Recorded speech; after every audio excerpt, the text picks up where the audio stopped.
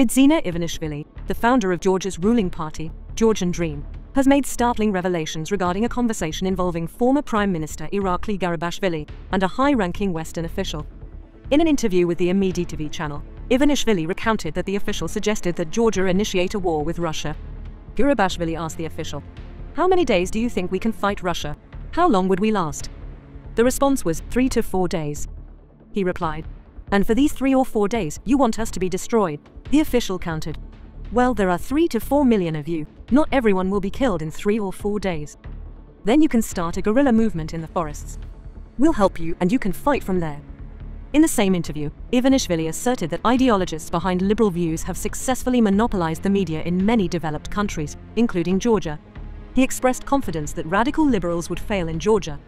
He labeled the party of former President Mikhail Saakashvili, the United National Movement, as a tumor that must be removed.